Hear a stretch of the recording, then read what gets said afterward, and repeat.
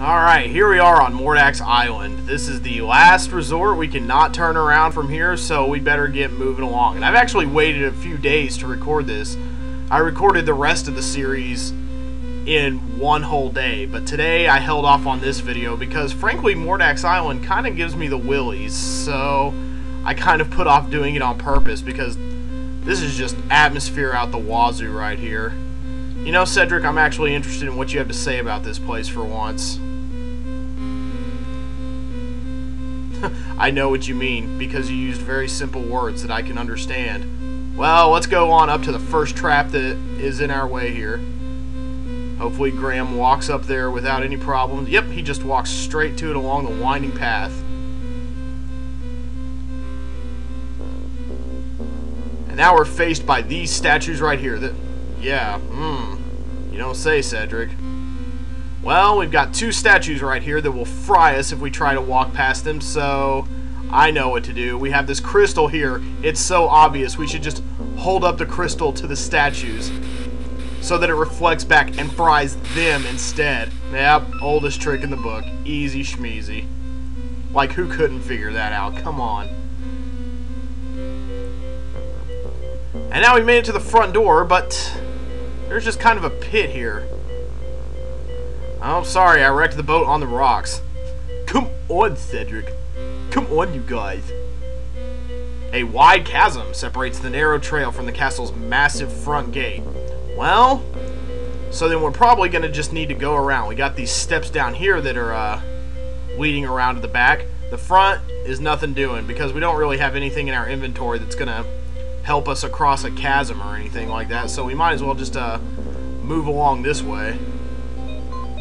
Yeah, just come on. Come on, Graham. Keep going. And we found another way in, it seems. Alright. No, not quite. No, I'll figure this out. I'm so freaking close. Shut up, Cedric. So now, here we are on this side of the castle here. And here's another point where you need to have picked up items from beforehand or else you're screwed at this point. In this case, you need to have picked up the iron bar on the beach. Not too hard to figure out because it should have been pretty obvious lying there on the beach that you needed to pick it up. Excellent. So now we can get in there, and Cedric will be leaving us for the rest of this little mission. That's what she said. Staying out here and not getting killed, that's a better idea. No, that's a good idea, Cedric.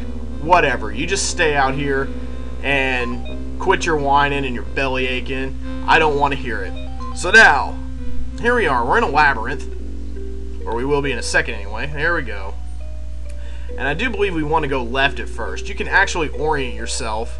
We're facing north right now, and every time we go to a new part of the labyrinth, we'll be facing in another direction. So now I believe we're facing west. Yeah. So we're going to have to orient ourselves very carefully. But I think as long as we keep going, in directions that are not, you know, back where we were, we'll eventually run into something handy around here. And we're going to want to go left, and this passageway keeps winding. Whew! That bug scared the crap out of me for a second. Eventually we're going to run into a monster who is our key to getting out of this very dank labyrinth. There he is. There's Dink. Dink is, he's a big guy.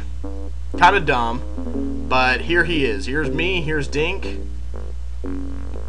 Sporting a funny looking top knot bound in a crude hairpin on top of his head. And that hairpin is our key to getting out of here, because there's actually a door leading out of this labyrinth, and if we were to find the door first, we would find that it's locked. So the hairpin is actually the key on top of Dink's head, and we're going to have to get it off him somehow. If we just try to go up and get it, we'll get crushed. But we have something in our inventory that Dink would probably like to play with, and that is the tambourine.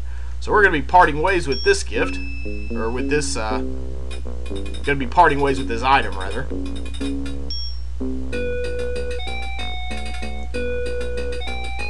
Oh yes, Graham absolutely knows how to appeal to man-child beasts like that, so we are going to pick that up now.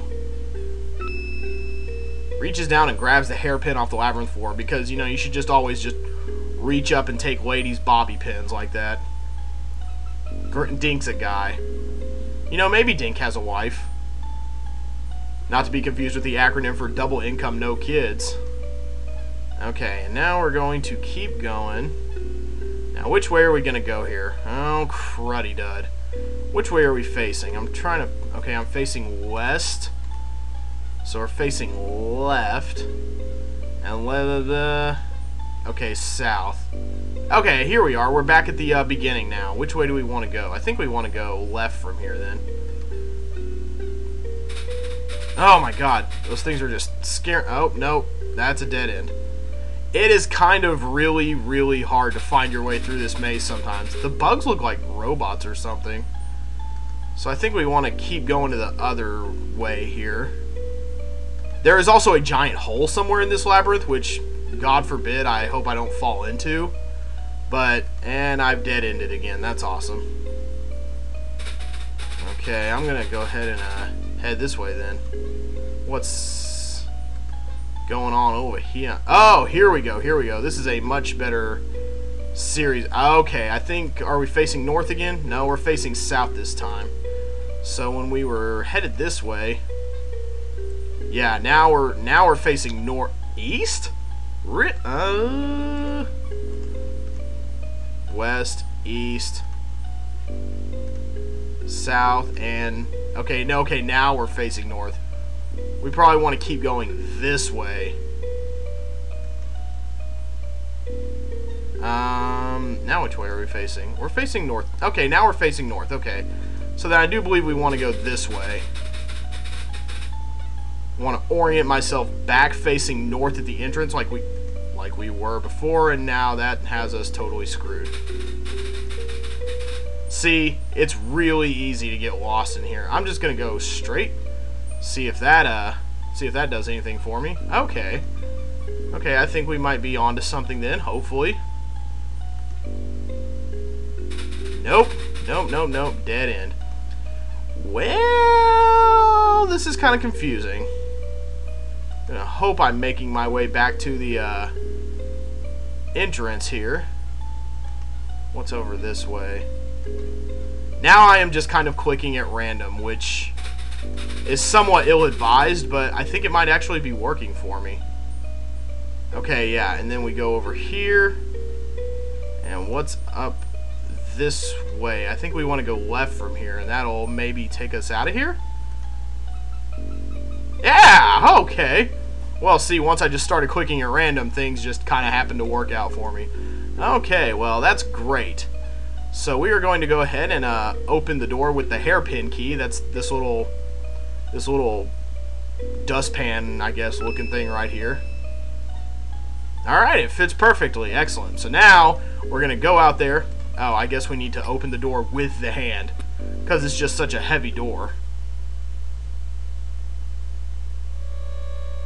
Ooh, that was creepy. That little echo right there. But before we go any further, there are a few things we need to pick up. Now, the way we do the game from here on out, there's a very specific order to things, and it's kind of luck-based. So we're gonna be handling things very carefully from here on out. I'm going to go ahead. Okay, a bag of dried peas, and you know you got to pick them up because they have kind of a different look than the rest of the background stuff. Alright, we've got dried peas. Those are going to be coming in handy for us. Now we're going to go into the next room. When we go in the next room, we're going to meet a lady. And once again, we're going to need an item that if we didn't get it, we are completely screwed. And it's not really even intuitive that you would know how to use that item here. See, here is the lady scrubbing the floor. She is a slave.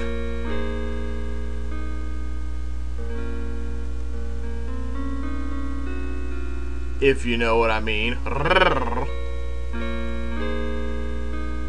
She has every reason to believe that. Please see. I don't want to talk to you anymore. Well, but we're going to need her help eventually, so we need something to get on her side. And that is the locket that we found in the Rock's Nest back in the mountains. Somehow she got it lost up there. How you're supposed to know it belongs to her, who can even say, but That is what is up. So we are going to go ahead and help her out then. Not even an identifying name or mark on it or anything like that. Ooh, ooh, no. She is not a looker, Graham. Quit flirting with her. Her face is all like... You know when you like stretch out your face with both hands to make faces when you're a kid? Well, while Graham gets his flirt on here,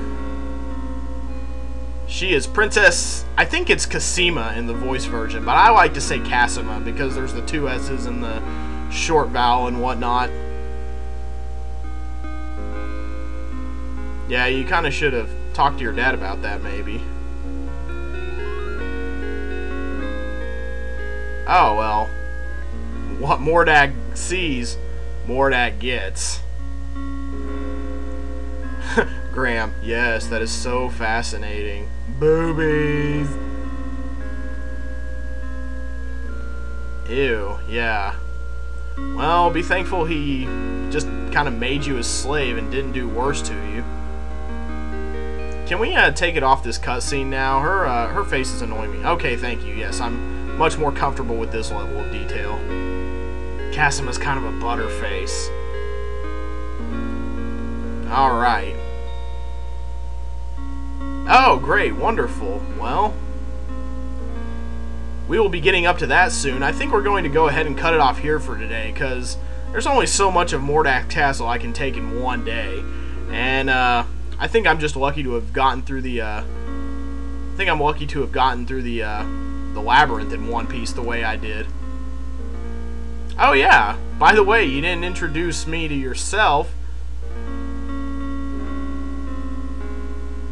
Yeah, King, that's what they all say. That's what Mordax said, and look where I am now. Oh, that interjection made no sense. Yep, family first. That's how Graham is. And she will help us if she can, and she will be able to next time. Yes, that is going to be a big part of finishing the game for us, is keeping out of sight, and sometimes, in certain situations, in sight. Nose tap. Mum's the word. Well, back to cleaning, and back to just standing around and getting an erection watching you do that. So we're going to stop here for today, and next time we will explore the rest of Mordax Castle and finish up the game. I thought we would finish up the castle today, but there's quite a bit going on in here, and it's a lot to tackle all at once. So you just get your shine on down there, girl. Oh yeah. The fire's warm. The feeling's right. Oh yeah.